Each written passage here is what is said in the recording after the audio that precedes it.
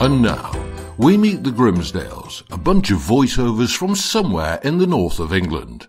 In this episode, we'll hear them all, so you can choose one of their delightful voices for your project. Let's join them now, around the studio table. Have you finished yet, Mr. Announcer?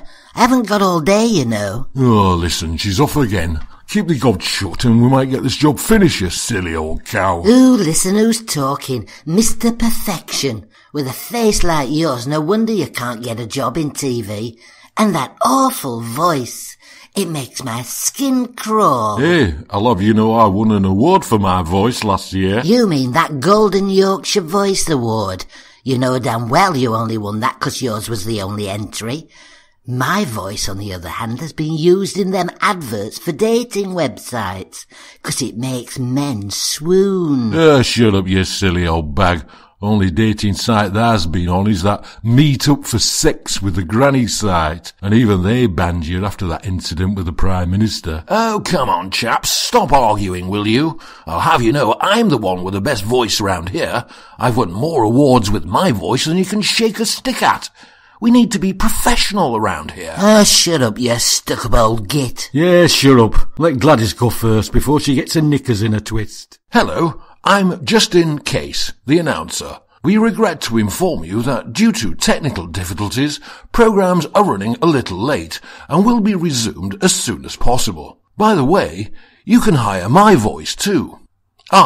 We seem to have rectified the fault now, so let's return to the Grimsdales around the studio table. Ooh, hello, I'm Karaoke, and I'm the good-looking one around here. And just listen to my lovely come-to-bed voice. This voice could be yours. Hey, hello, I'm Willie from Wakefield. I used to present the breakfast show, Wake Up with a Willie, on Wakefield FM. My voice is an acquired taste. You know, a bit like that Yorkshire tea. Hello, my name is Cedric. I'm a former Sergeant Major in the British Army, and I like to play cricket. I speak with authority. So, is that it then? Can we go now? I've got better things to do than sit around here all day, you know. Come on, let's go.